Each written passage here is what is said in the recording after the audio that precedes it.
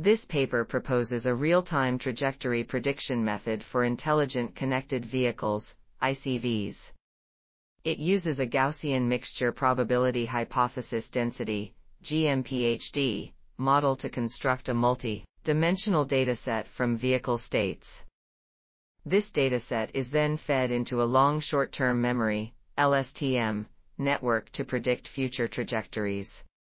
Additionally, the signal light factor and Q-learning algorithm are used to improve the LSTM model. The resultant model is tested in a field test scenario in Beijing, China, where it achieves an average error of 0.1181 meters, a 44.05% reduction over the LiDAR-based model.